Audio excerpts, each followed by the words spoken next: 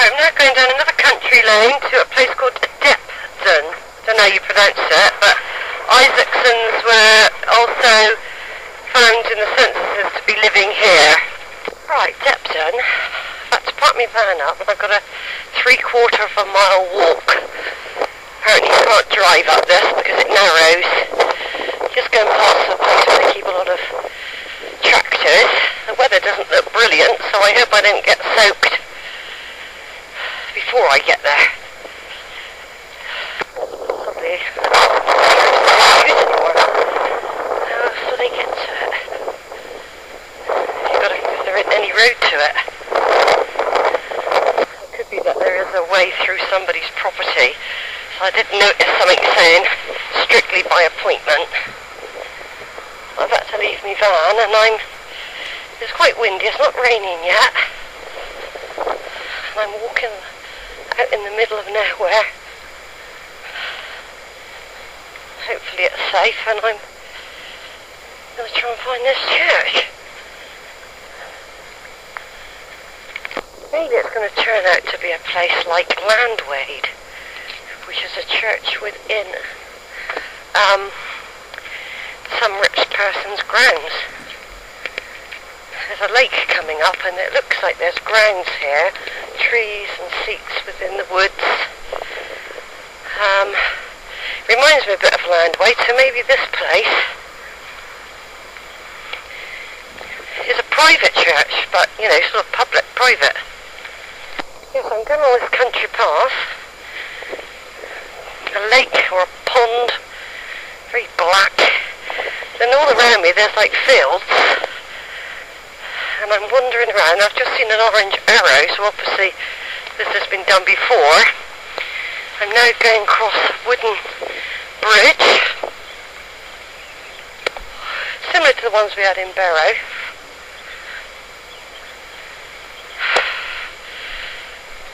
Not the sort of place you normally walk on your own, but us family tree people with our passion, you sort of go anywhere. It looks like I might be coming up to something. I can see a signpost. Yeah, I thought I might have done this. It would have been a nice little walk for Brandy. I've just got to follow the sign to the church. Of course, unbeknown to me, not long after this was taken, the Suffolk Strangler, the serial killer, was at loose in Suffolk, around the Ipswich area, mainly after prostitutes. I mean, they caught him, but he murdered 5 or 6 women that we know of. So there was me crawling around in the middle of nowhere. But he was a lorry or a van driver. Anyway, back to the cassette. It's coming up to a wooden sign now, after walking through a small wood. And the sign says, public footpath one way, public footpath. There's no sign to the church, so I assume I carry on. I'm just going to quickly look round this hedge first, just in case I don't want to go the wrong way. I think I'll carry on this way actually, because this is sort of going round the village, around the outside of a park. What I'll do, I'll go up to the next public footpath sign. This is a real mystery. I don't want to be carrying on for miles where I'm going. The orange arrow disappeared after a while. I can't even see a church, but I could be taking the wrong way. Still, it's part of the adventure. He didn't tell me that there would be a crossroad, did he? But I'm only going this way because it's sort of surrounding the village, and it could be that it's at the back here somewhere. Massive big gardens, the other side of a hedge there. 3/4 of a mile, he said. I mean, I could be going the complete wrong way, but if I carried on, think I would have gone further out of my way, but who knows? There's no sign to the church. It's a bit of one of these Suffolk mysteries. I'll go online later and see what there's a bloke that's done a really big study of Suffolk churches. And I didn't plan on coming to this one, so it'll be interesting. I still can't see no spire, no tower. Somebody's whacking great garden there. I'm hoping the church will be up here in a minute. As I said, I'm right out in the middle of nowhere. There's a wood back there, but something told me to follow this way.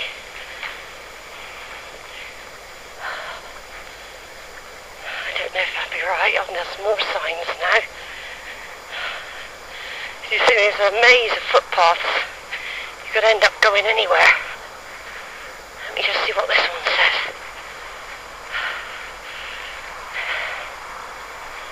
Oh, God. No mention of a church, you see. And that's another sign up here. He should have said to me, bear left. I can't see a church anywhere. I'm wandering about, not really knowing where the church is. He said 3/4 of a mile.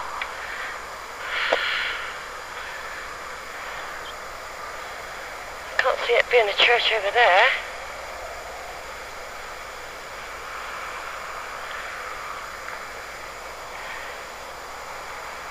It's a bit of a mystery. I can't find it. There's no one to ask. I'm going to follow round this path. There's a path that goes through a dark wood. I'll go and have a look up here. This is taking me on like a circular walk. If I come this way, I might be able to see something when I get up here, maybe. I can hear the busy road, so I'm probably going the wrong way. In which case I'm not going to be walking 3/4 of a mile. I'm going to be walking 5 miles to try and find this church. I'm right in the middle of nowhere, in a wood. Maybe I should have carried on, but there was no sign. And there's nobody to ask. There's a building up here. Sure, this comes back onto that road.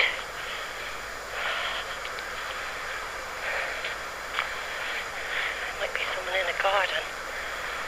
I could shout out to him. Somebody digging their lawn. And this looks a bit too remote. Somebody's gone to find out for me, because it looks like it's a bit of a wild goose chase.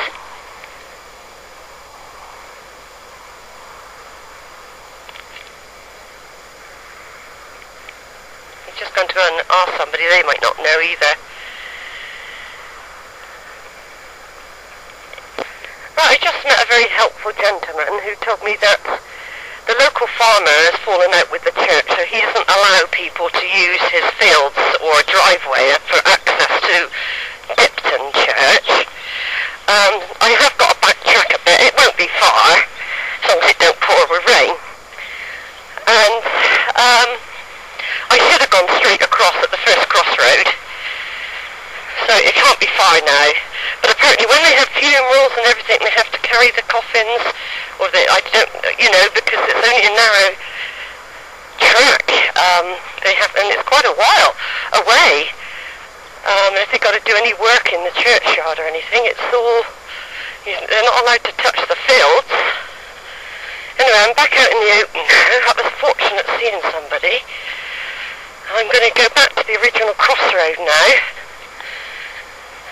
It makes it more interesting, this particular little field trip, because someone was looking to buy a property and he didn't know. The first man I spoke to, he didn't know where he was, so he went and found somebody, and it's a little bit of local history for him if he's going to buy this place. So anyway, It's taken me longer than I thought. He should have said carry straight on when you get to the thing. I'm going to stop now because I'm nearly out of tape. Right, I've got here, I've not got a lot of tape, so I'm going to do a scan. And I'll only come on tape if I find anybody. There is a fellow, a pledger, a Clifford. This place is right in the middle of nowhere. So I would love this one. There's a couple of big vaults here. There's one with a great big tree coming out of it. Another great big upright slab of a Lloyd family, of Mary Ann Lloyd. Just found an Isaacson, a pink marble to the dear memory of a beloved husband and father, Sidney Fuller Isaacson, who passed onward the 12th of May 1946 with a pink marble surround, an upright pink marble cross under a tree. So there was one here, I found him. This is a really creepy graveyard, by the way. It's surrounded by woods, very overgrown, and all sorts of monuments emerging from the undergrowth. That was a relatively new grave, the pink marble one. People called Steele, Reed, there's a green. There's 3 chalice graves in a row. Louisa Mary Ann Death, died in 1913, age 85. Barber, a Gingell, an Ashman, a Palmer, a Crick, a Leonard Crick, who died in 1927, age 61. And Celia Ann Crick, who died in 1934. And you've got a Maud Victoria, wife of H.W. Reeve. She was 37 when she died in 1924. This is St Mary's Church at Depden. Big padlock on it, can't get in. I'll have a look through the window. I'm just going to go back and take...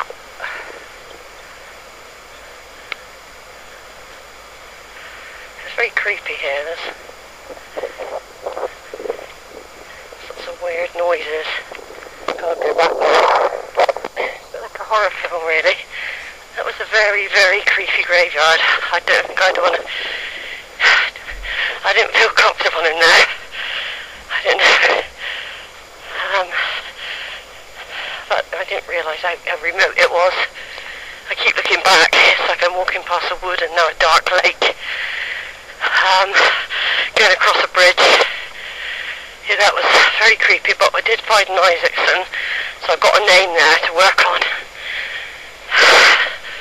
Sydney. Oh, I'm out in the light a bit now. That was very creepy, that was. You almost feel as if they're going to follow you. Oh, that was scary. Yes, extremely creepy that was, because I was very, very isolated.